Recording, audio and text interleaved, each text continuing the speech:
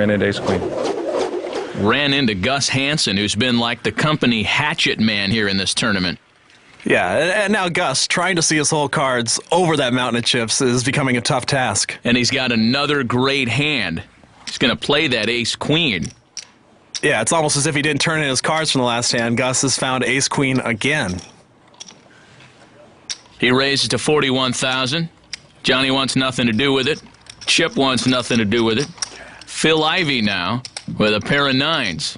Yeah, we haven't heard much from Phil Ivey, but he's probably going to make his move here. Come on. Phil goes all in, 176,000. Yeah, Phil's grandpa Bud made it out to root him on today. And if Gus calls this, he's going to have to win a coin flip. And he is going to call. And 2 unders again on Phil.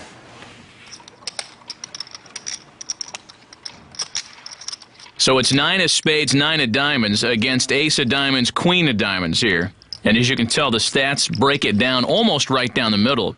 On the flop, king 8-10.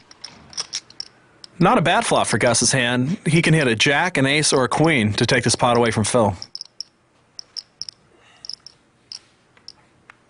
The turn's a king of spades. Now he can also hit a 10. A lot more outs.